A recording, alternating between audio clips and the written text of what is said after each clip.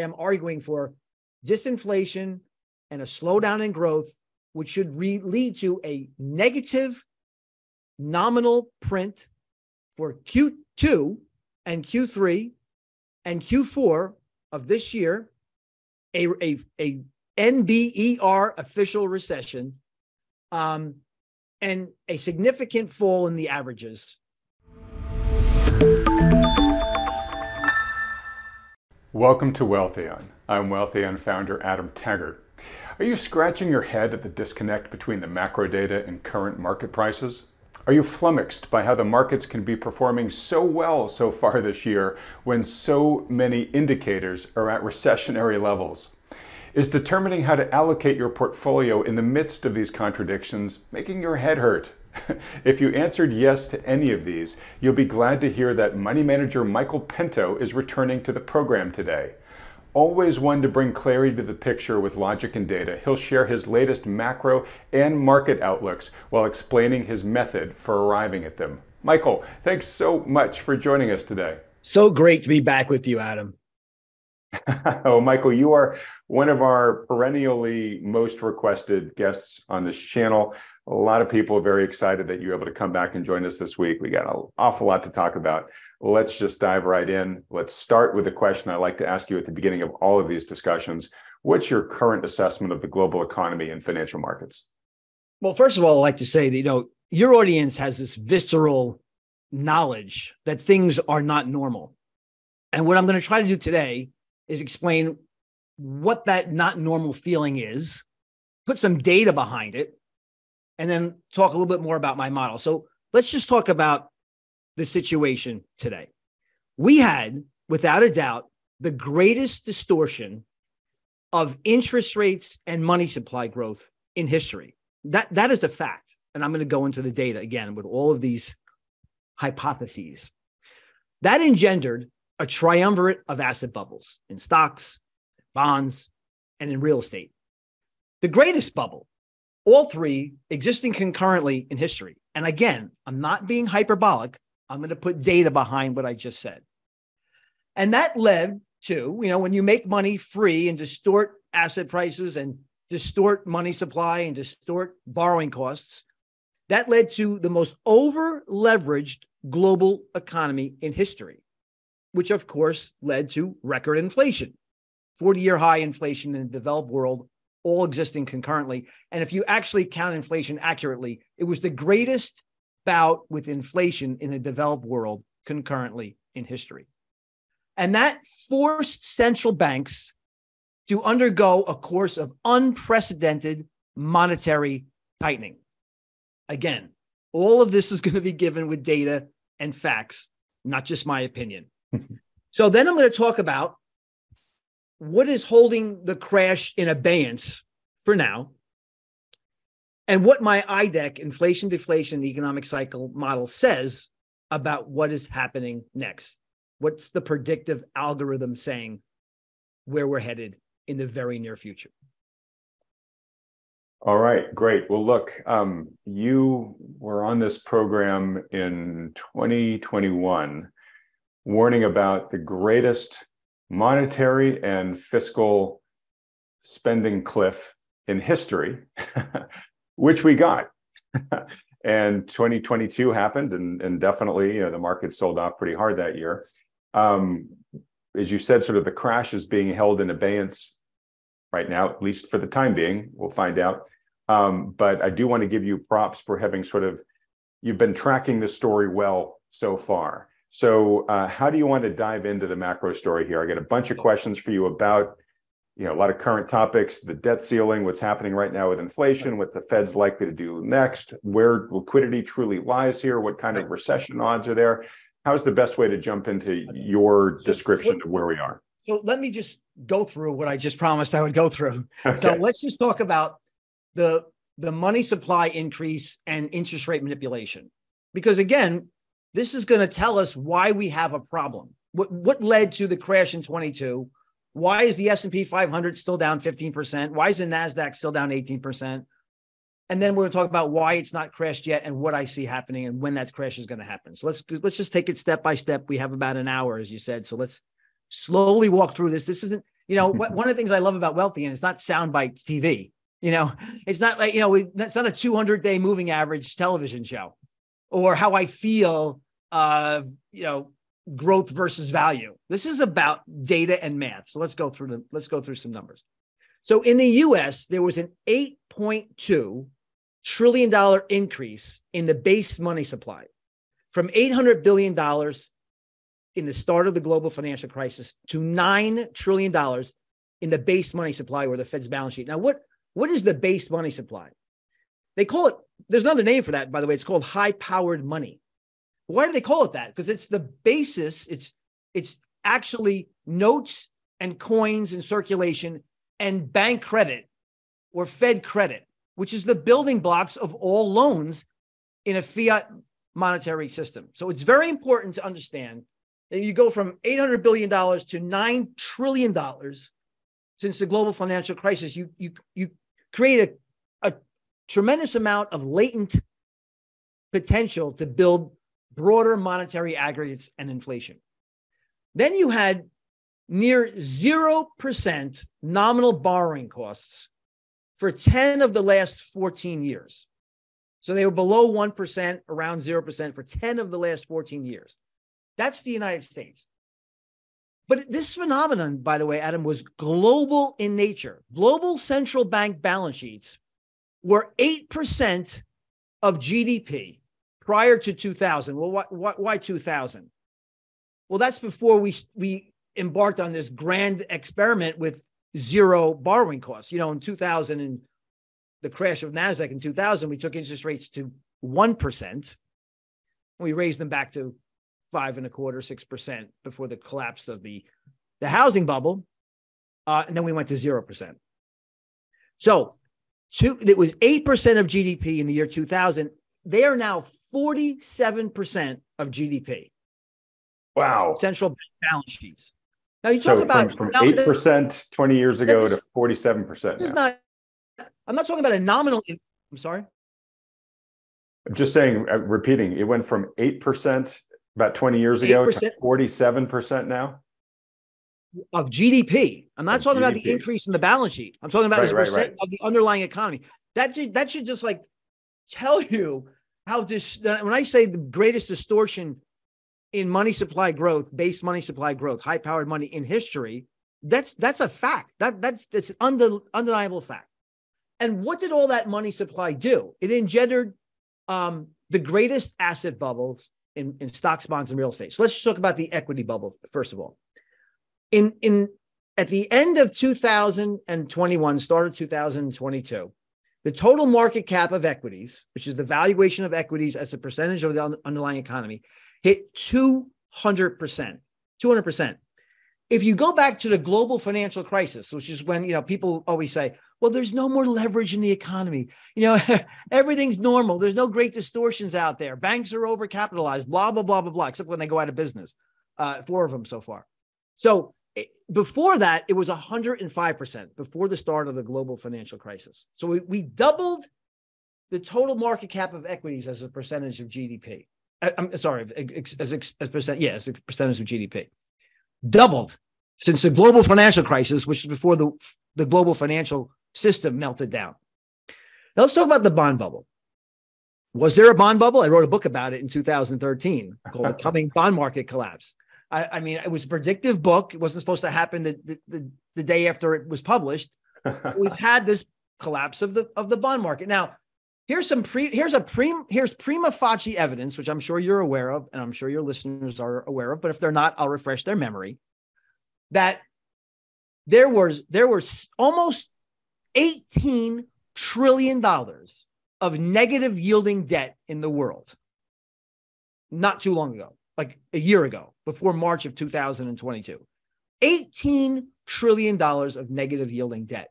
Now, before 2014, the thought that you could get paid to borrow money was anathema. It was, in the twilight zone. That's how much and how far interest rates were distorted. Let's talk about the real estate bubble. Switching to the real. This is the third leg of the triumvirate of bubbles. Home price to income ratios today are higher than they were at the peak in 2005. Mortgage servicing costs. So you look at the principal and interest in mortgage payments as a percentage of income are higher today than they were prior to the global financial crisis. I think you had somebody named, I think his name was Gurley, Gerly, an excellent interview Nick Gurley on your program, which will back up the data that I just said. Those are facts those two things I just said, home price to income ratios and the mortgage servicing costs are higher today than at any other time in history. Now, those are your three. That's the triumvirate of bubbles that I called. And there are ancillary bubbles out there also. There's bubbles in autos. There's bubbles in crypto. Those are ancillary bubbles that will burst, but those are the three biggest bubbles. Now, if you don't mind, I'll take a break there and before I get into the debt situation. Remember, it's the distortion of money supply. It's the distortion of interest rates, which engendered asset bubbles. But when you distort money supply growth and you distort interest rate borrowing costs to the tune where they're negative in nominal terms, that 17, 18 trillion was not in real terms, wasn't inflation adjusted, it was in nominal terms.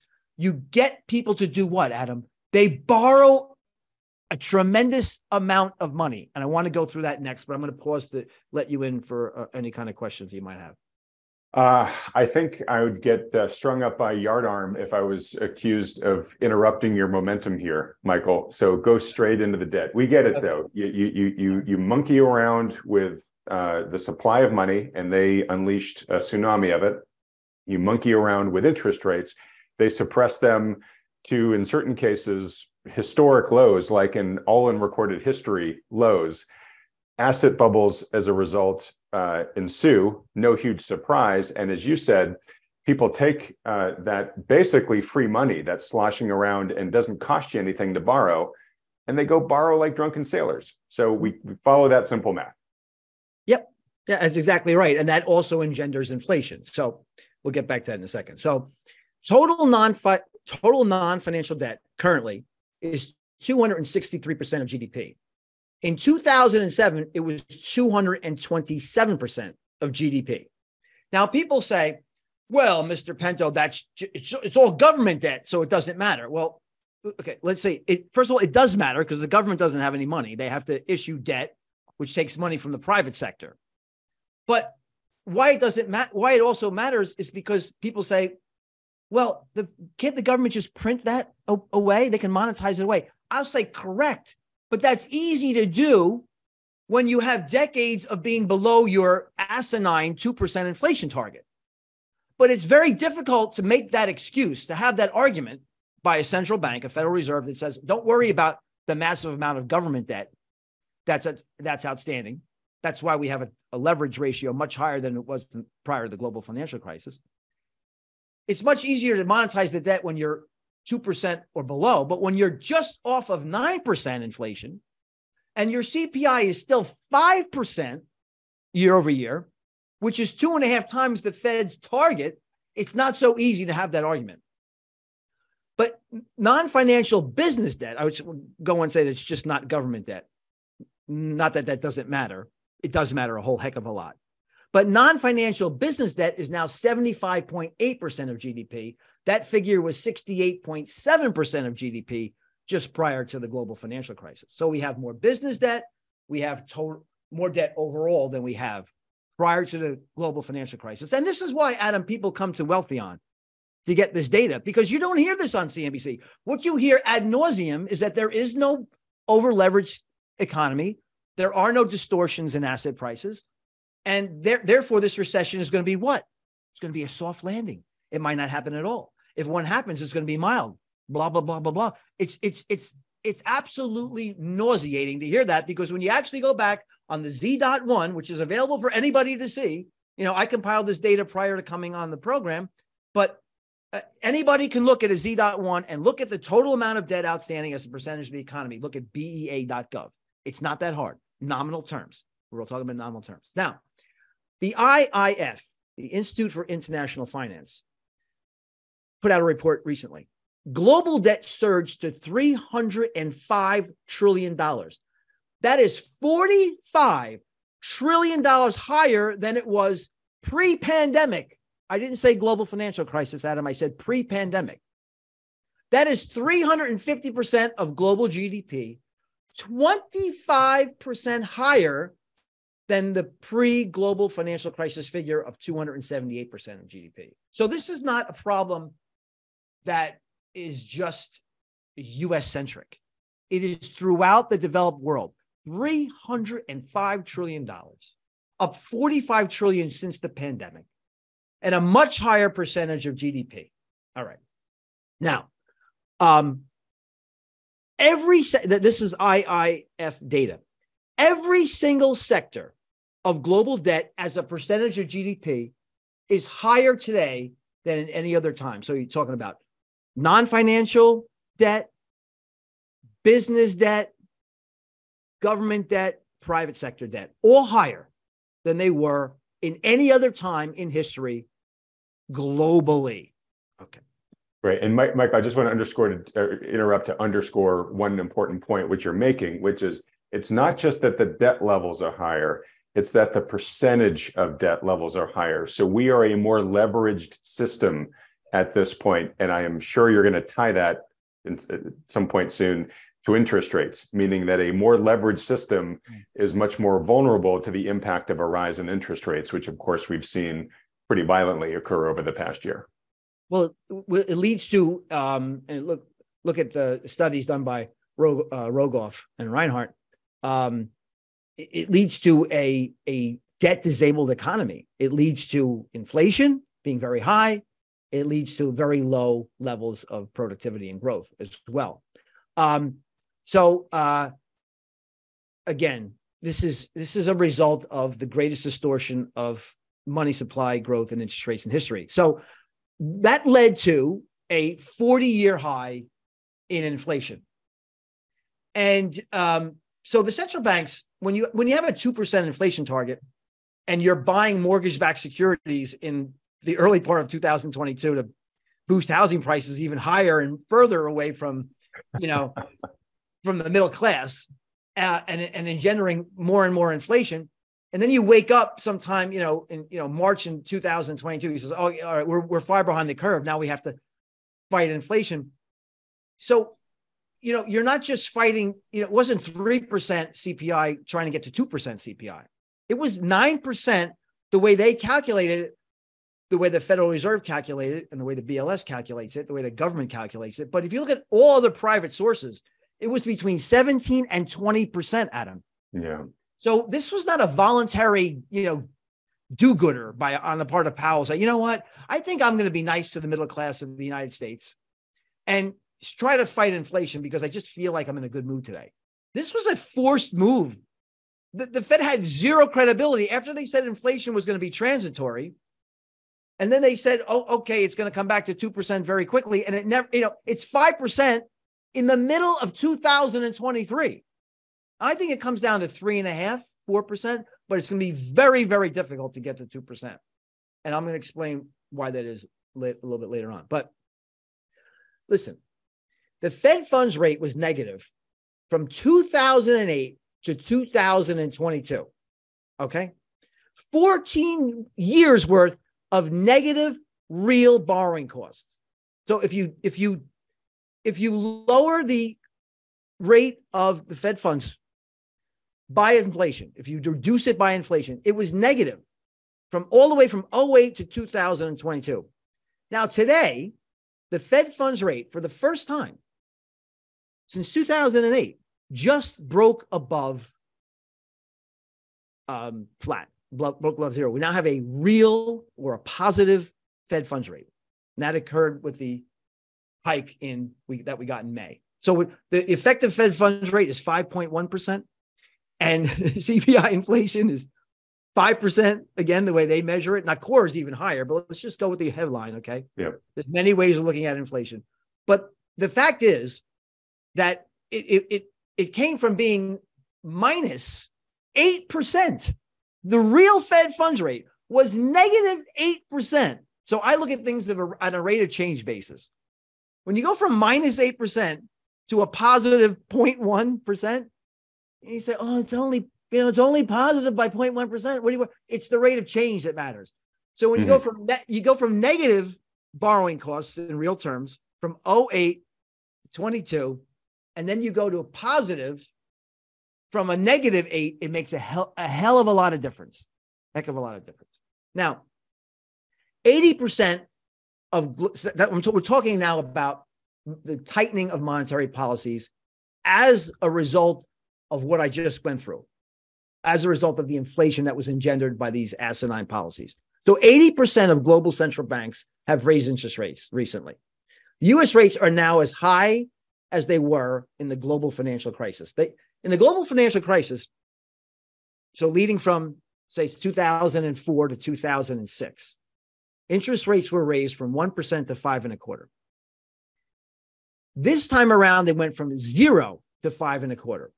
But as I just mentioned, and you don't need me to go through how much time will we have left. We have some time left. We got as much time as you need, Michael. You don't need me to go through what happened in the global financial crisis and the meltdown of the banking system globally. We have the same level today, but we got there faster. We got there in 1 year, not 2 years. And the level of debt outstanding is much greater.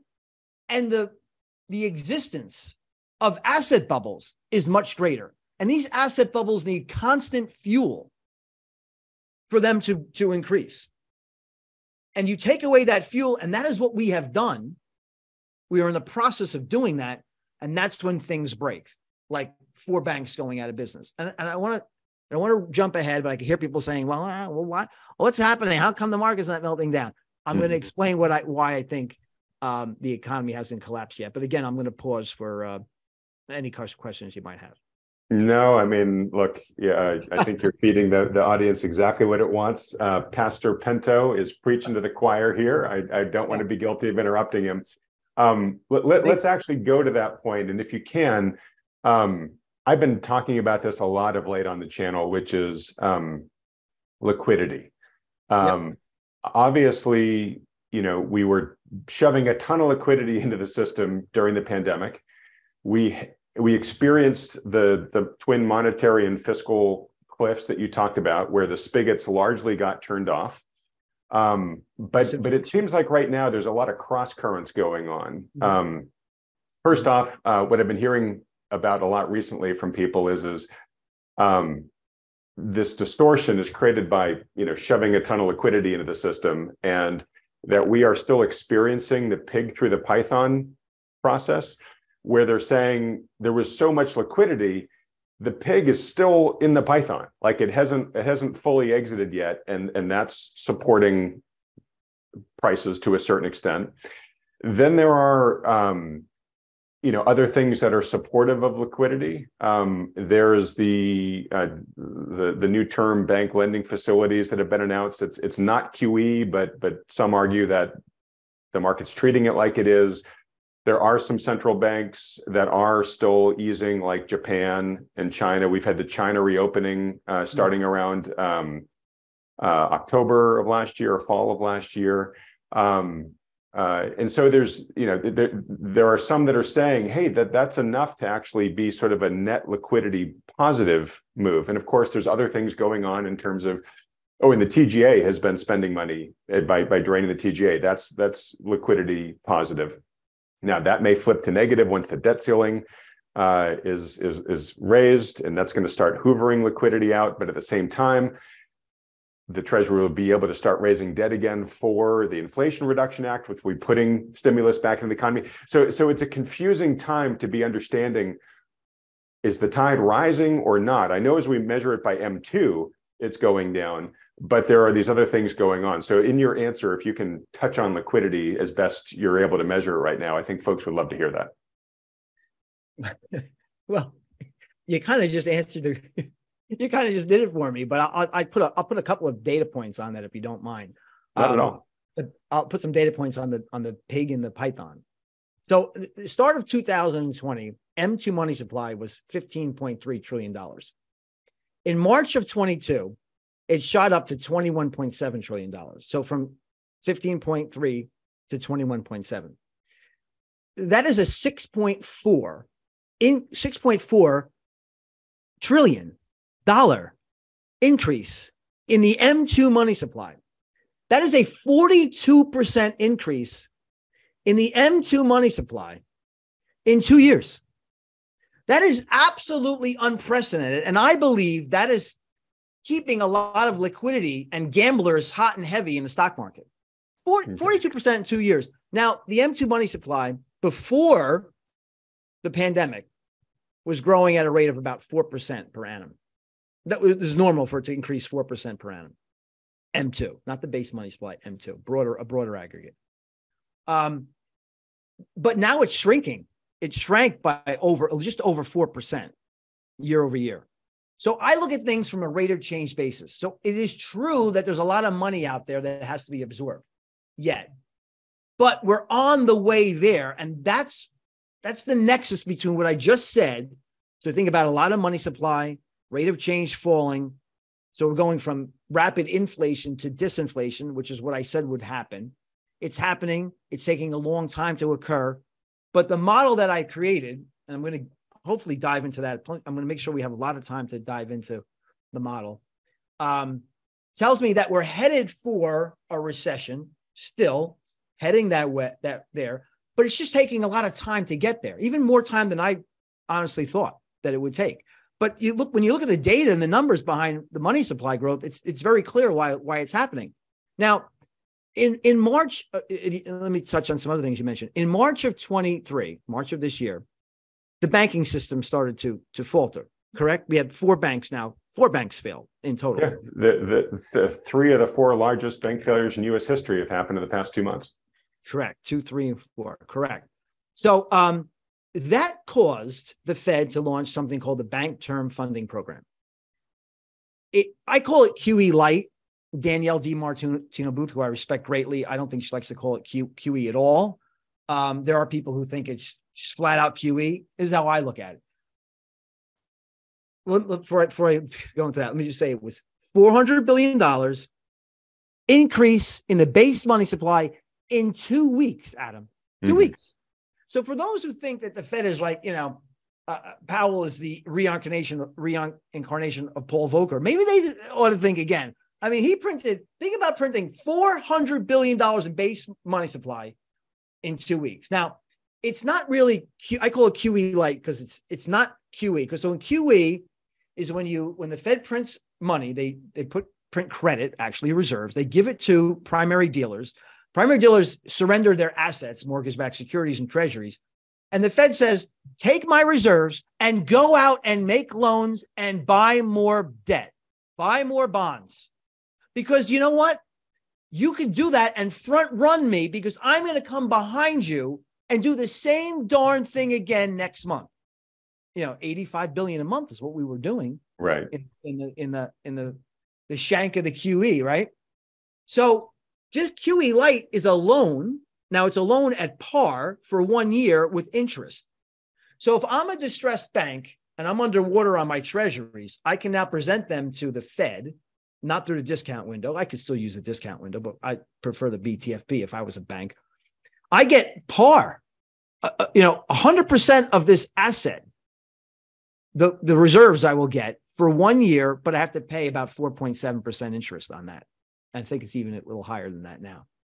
So if I'm a bank that's, suffering through a illiquidity crisis, I'm probably not going to go out and make a lot of stupid loans with my reserves that I know I have to send back to the Fed in a year with interest at par, because there's no guarantee that my note that I've given to the Fed is going to be worth par when I get it back. Right. So this is, I think it's creating more like a zombified banking system rather than one that's going to go bonkers with QE. So you have that phenomenon, $400 billion in 2 weeks. And you mentioned the TGA. So think of the TGA like a form of QE. It's reserves and cash that the Treasury uses to pay bills, and it sits at the Fed. It used to be about $500 billion. Now it's down to, I think some estimates are down as low as $60 billion. That's why we're supposed to default. We'll talk about that too. on June 1st.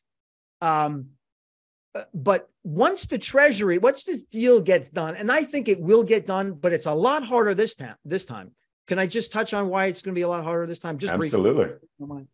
Because we have people like Matt Gaetz in Congress. And I happen to like the guy, so I'm not saying that, and I'm not disparaging him in any way, but in other words, Congress passed a bill that they sent to the Senate, and it never even got a vote. Never went to the floor of the Senate. I'm not surprised. But that bill was, hey, we will raise the debt ceiling if you do the following, which is dramatically and trenchantly cut spending. Now, when the deal gets done, and I think it will get done, but it's going to take a lot longer because McCarthy wants to hold the gavel, the Speaker of the House. If he goes and gets this deal done with mostly Democratic votes, he will lose his speakership. And of course, what do people want in Washington more than anything? Even more than making a deal, they want power. Did you say that? Did I hear you say power? Yeah, power. Yeah. That's why you're a genius. That's why you run the most popular web program in the planet. They want to hold on to power. So when the markets tell them, "Hey, jerks, we need to find a settlement here because stock prices are crashing and everybody's 401k is going into the toilet," then they'll reach a decision. They'll agree. But it's going to take a lot longer because, again, you have these MAGA Republicans in there who just don't want to deal at all. Some of them just won't raise a debt ceiling. I don't care what you do. We're at 32 trillion and we ain't going a dollar higher than that. But when the deal actually gets done, the TGA has to be refilled. And they do that by selling treasuries, taking those reserves and parking them at the Fed out of the banking system. That's going to be a significant tightening. So you have zombie banks and by the way, the Fed's balance sheet is now shrinking again. It went from 8.3 trillion, almost back to 9 trillion, right? In a matter of a couple of weeks, 8.7, 8.8 trillion. And now it's heading very quickly back to 8.3 trillion. I wouldn't be surprised if it was there by the end of this week. We get the data on that Thursday. Mm-hmm. So we're now shrinking the base money supply. We're going to be refilling the TGA. And I think that's enough to bring the illiquidity scenario back to the fore. And you're going to start to get more runs on banks. And I don't think I touched on this, Adam, and I do apologize for rambling as I tend to do. There's a lot to cover here. It's all good. The problem with banks was extent because banks can't make payments on their depositors, their demand deposits. They can't give them an interest rate that is equal to or greater than their assets, which are their loans. That's the primary issue here. So you go into a bank and the calculation is you go to your regional bank, your favorite one, and you say, I have an awful lot of money here, way above my FDIC insured limit. And you're giving me 5 basis points on my demand deposit. And even if I get a time deposit, you're talking about just a few small hundreds of basis points. But alternatively, I could take my money and go to a money market fund and get 5% on a 0 to 3 month T-bill. Let me see what I want to do. Yeah, I'll see you later. Right. And that's what's happening. The banks have no choice because if they raise their deposits to match their assets, they're in deep trouble. They're insolvent. But QT is a removal of reserves from the banking system. I take my deposits out of my bank. It's a removal of deposits from the banking system. That's causing not only strains banks' balance sheets, but also further inhibits the amount of credit into the system. More monetary tightening.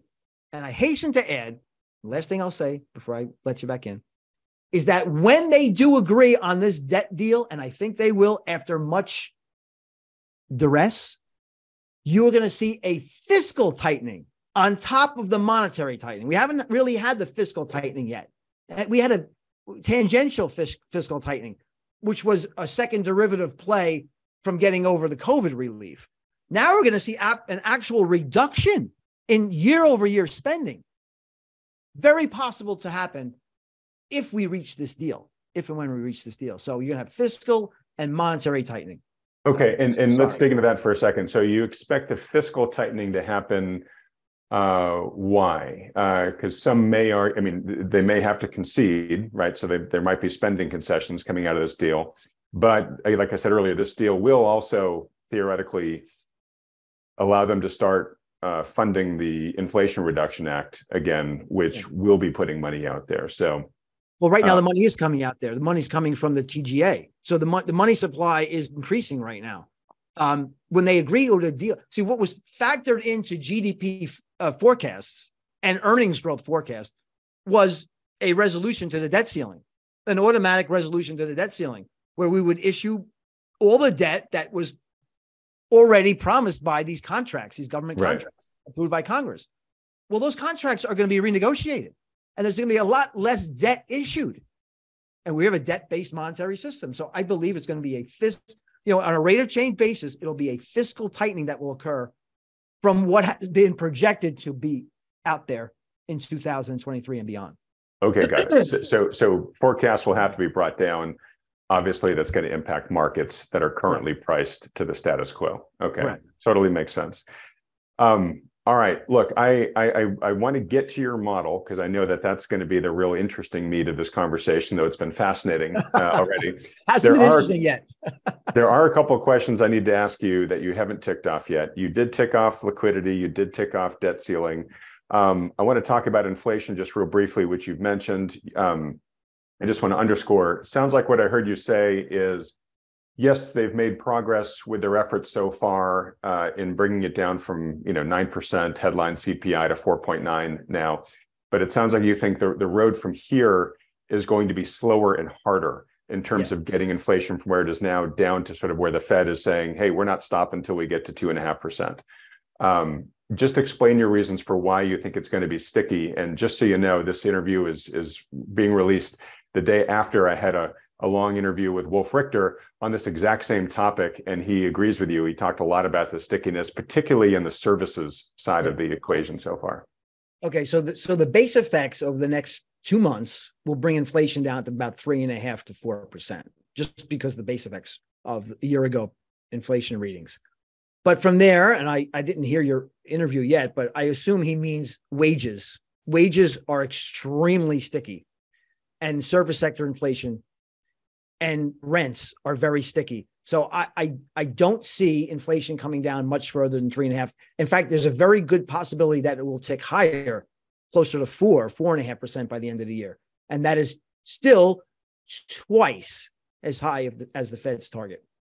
Okay. And is that potential increase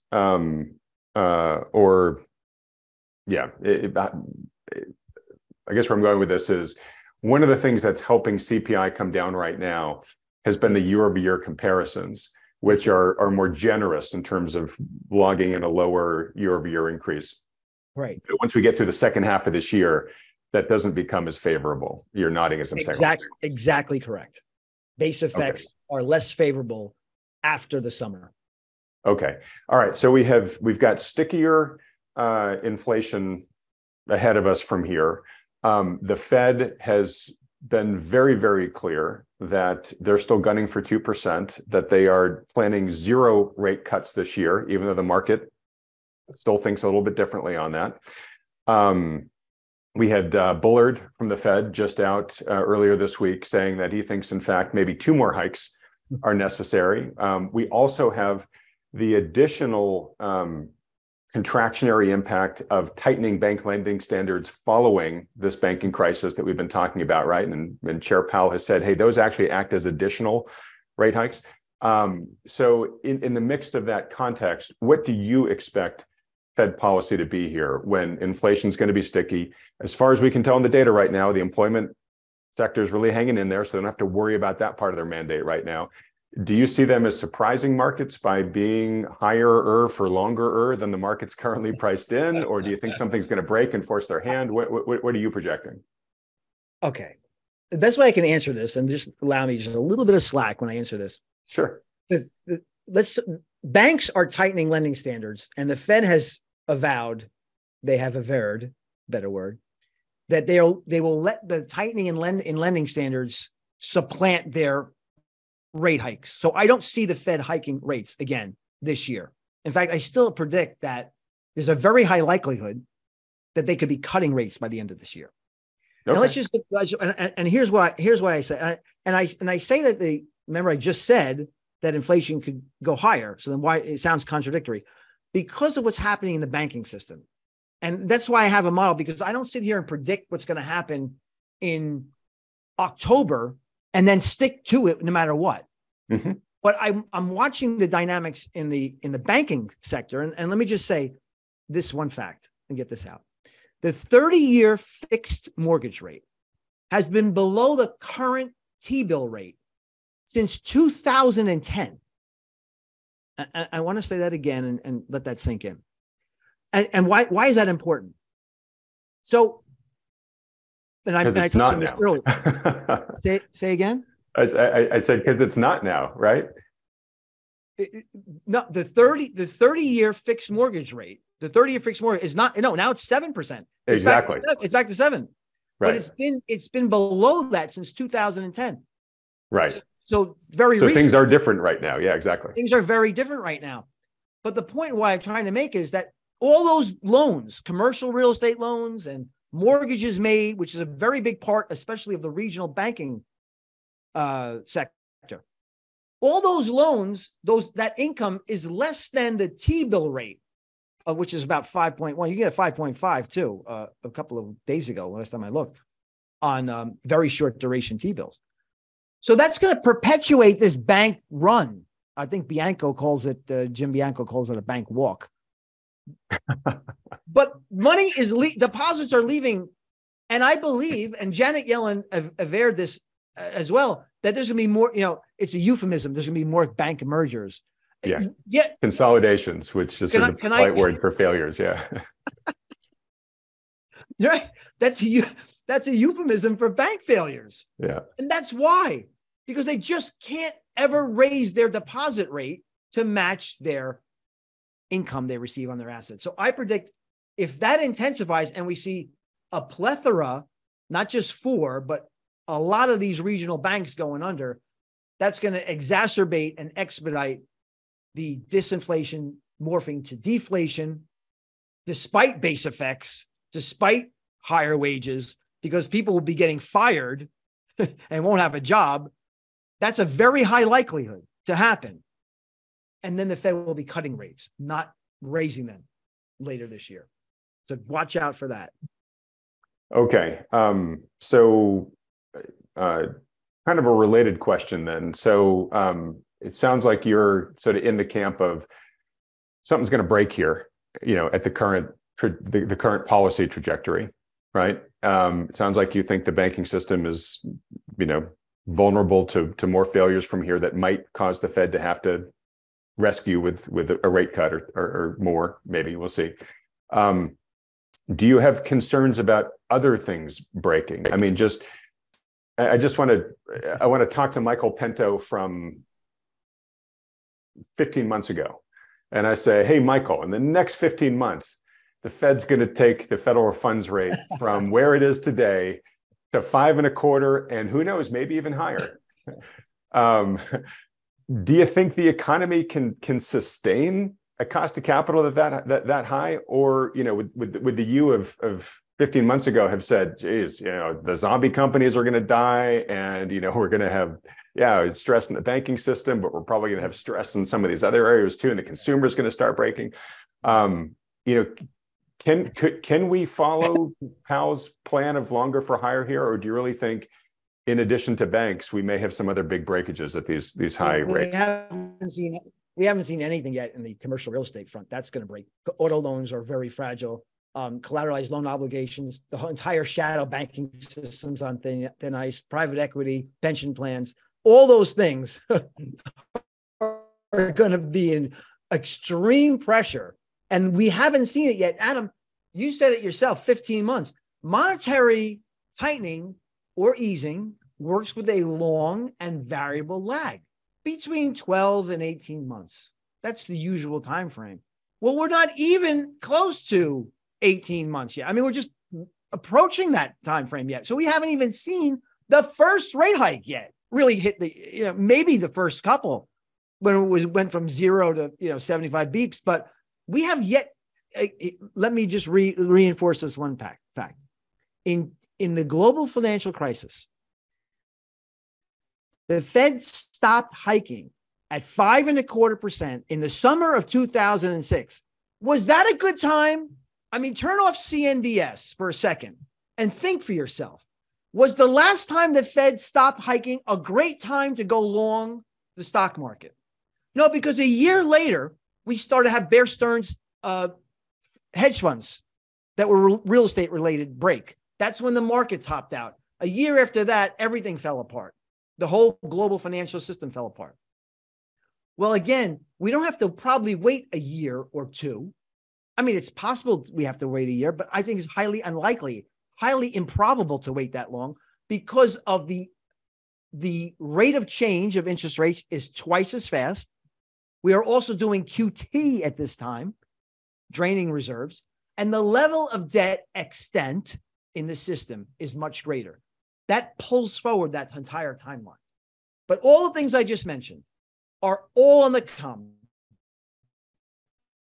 Okay. Because of the delayed aspects of monetary tightening. Okay, and the lag effect, which we've talked about a lot on this channel, but we really haven't talked about it that much in the past couple of weeks. So I'm glad you're bringing it back to the forefront here. And so if I understand you correctly, you're saying, hey, look, forget just about the current snapshot of how things are doing. We have these shock waves that are traveling through time from when the Fed pulled those levers last year. They're going to start slamming into the economy, again and again and again over the coming quarters. So this goes to one of my next and one of my last questions before we get to your model, which is your outlook for recession. I find it hard to hear everything you're wrapping up here saying without coming to the conclusion that you probably think there's a pretty nasty recession awaiting us here in the future, maybe later this year, maybe early next year. True? That's 100% accurate. I have not changed or deviated from that. My model will give me the timing. I'm going to get into that in a minute. Right now, the model is still saying we are in a disinflationary environment, and it's all clear that to me, when I'll go through I have a 20-point model, but I picked out 4 components of it just to show your audience why I'm arguing for disinflation and a slowdown in growth, which should lead to a negative nominal print for Q2 and Q3 and Q4 of this year, a NBER official recession, and a significant fall in the averages still in the cards. And the model is very clear. That's exactly where we're headed. I'm just going to give you 4 whenever you're ready. All right. Well, look, that is the perfect segue into talking about your model, which we've been teasing the whole time here. So let me bring up on my screen here the 4 components you're going to share with us, and then we'll just let you run, Michael. So after being in the business for 32 years, it took me decades to actually officially launch this inflation deflation economic cycle model. It's been rigorously back tested to look at the 20 most salient components to let me know where the economy is headed on a second derivative basis of inflation and growth. So I just decided to share 4 of these indicators with you today. So the first one is the 10-year break-even inflation rate, which is basically the market's opinion of where inflation is going to be 10 years out. And if you see during times of recessions, you see a precipitous decline in the perceived rate of inflation. So leading up to the great financial crisis, the global financial crisis, it went from 2% all the way down almost to 0% inflation, which means that basically that's saying that you're paying the same for a inflation index bond as you would for a nominal bond. And this is telling me very clearly, if you look at to the right of the chart, that we've been in a disinflationary environment, coincidentally, since the Fed started raising interest rates. So the market is anticipating that inflation is going to be falling over the duration of the next 10 years, 5 years forward. That's 10-year inflation rate. So we've gone from 2 I believe that says 3%, all the way down to almost 2.5%. The current statistic is 2.26% to be specific. So this is commentary on disinflation, which is going to lead to deflation. That happens every time you have a recession. You see clearly denoted in the gray shaded areas. So the model predicts disinflation will morph into deflation and recession in the very near future. But I'm waiting for this particular indicator to gap, and that will let me know when it's time to increase shorts in the portfolio. Normally, there will be a gap before you enter into the meat and the nucleus of a recession, and that will inform me when to increase the shorts in the portfolio. Now, the second chart, courtesy of Trading Economics, is the NFIB, National Federation of Independent Businesses, Small Business Optimism Index. This is a critical chart. Again, these charts have been, and these data points have been rigorously backtested for the most important indicators to let me know where the economy is headed on a second derivative basis as far as inflation and growth is concerned. And you look what happened in 2005. You see this chart very clearly falling, indicating a lack of optimism in the small business arena, which is a very critical part of the economy. And the same thing has happened here. You see this chart, actually, the optimism peaked basically in 2018, 2019. And it has 2020, it fell off the cliff. It rebounded, but it's right down here, very critical level, pointing towards disinflation and recession. The timing for when we get more short will be when we see a precipitous drop in these charts. And they're all saying to me clearly, and I'm not going to divulge exactly the math behind it, but I look at the rate of change in these charts. They're all saying to me, we're headed much lower. The third chart is the net percentage of domestic banks tightening standards for commercial industrial loans. You see where we are today, it's 46%, which is a slight tick up from the previous reading. But in every other metric, you see back all the way here in 1980, and then in 2000, and then the global financial crisis, we're just approaching the level now that has occurred before we enter into an official recession. So I would not be surprised. The next reading is significantly tighter than 46%. This is net percentage of banks tightening lender standards, okay? As that percentage increases, the rate of change increases, look for the economy to falter from disinflation to deflation and recession. And then the final chart here is the effective Fed funds rate adjusted for consumer price inflation. And you can see what I talked about in the presentation back in 2022. We actually had a negative 8% real Fed funds rate. And you see the last time the Fed funds rate went positive was in 2019. And I just remind your audience, in 2019, what happened? We had a repo market crisis. The Fed had to come in and lower interest rates dramatically and significantly. And that was before the outbreak in COVID. Remember, the outbreak in COVID was in the early part of 2022. So we're now positive. The rate of change has been, extraordinary. I'm looking for this effective Fed funds rate to rise up to about 1 to 2%. And that will inform me that the level of real borrowing costs in the intra-bank lending arena has risen to a rate that's going to cause a significant tightening in lending standards and will engender that transition from disinflation to deflation and from a slowdown in growth to an outright recession. So now those are four very significant components to my model. There's 16 others that I use. I just wanted to share those with you. But I want to turn now to the spectrum that I use. This is the inflation, deflation, economic cycle investment spectrum. So every one of those components gets assigned a value. It's proprietary, but just to let you know what's going on, that value ranges between 0 and 100. And there's 5 sectors that you can invest in this spectrum. Sector 1 is one of deflation. Sector 2 is when inflation is decelerating. That's disinflation. Sector 3 is a stasis, or inflation being stable on a rate of change basis. Sector 4 is when inflation is accelerating. And then Sector 5, think of stagflation or tractable inflation, is when you have very high rates of inflation, but no growth in the economy. And every single sector has its own particular asset classes that will outperform. So you think about in sector one, when you're in deflation, you want to overweight T-bills. You want to have some shorts in the portfolio. You want to be long the US dollar. Again, all of these components are rigorously back tested. You want to be long the dollar.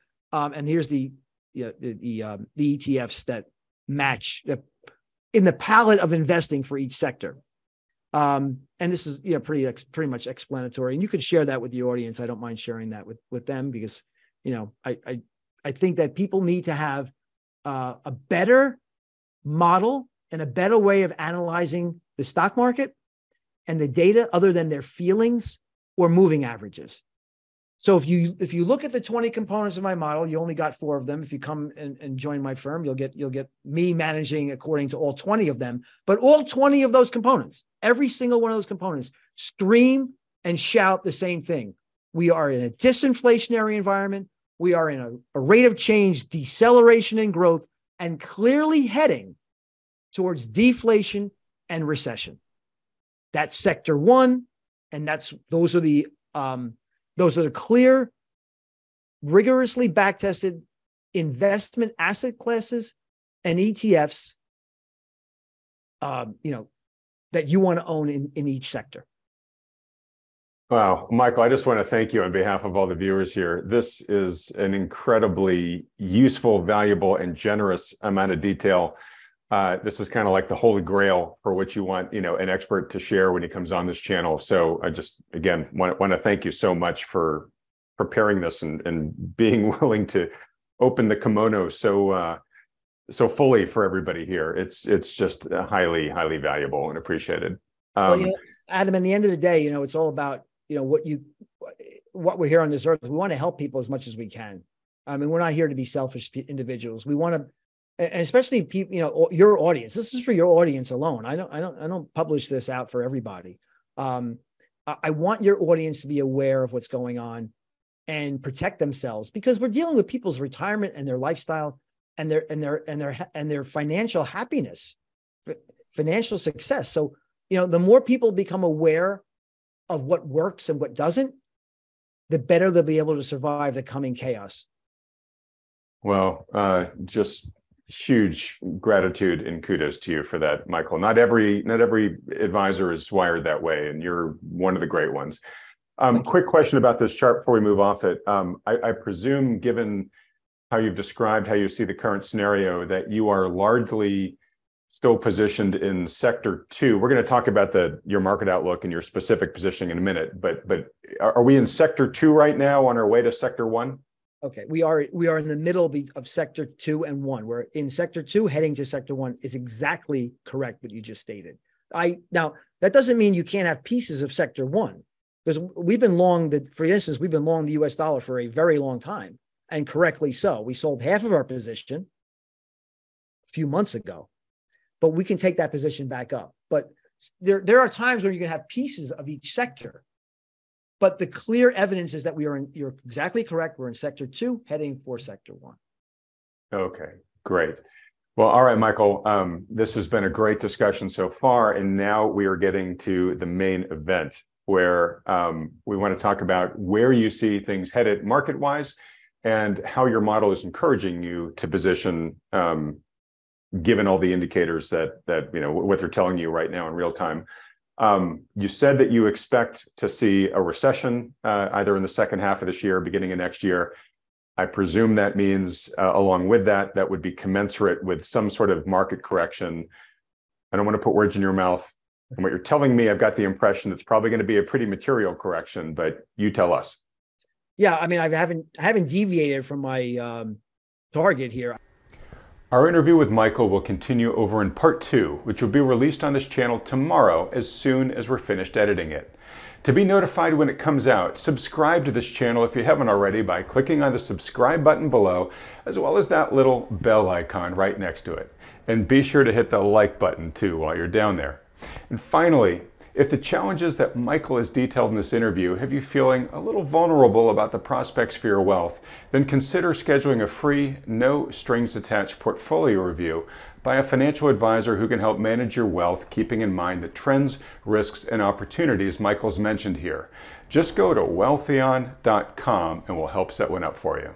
Okay, I'll see you next over in part 2 of our interview with Michael Pento.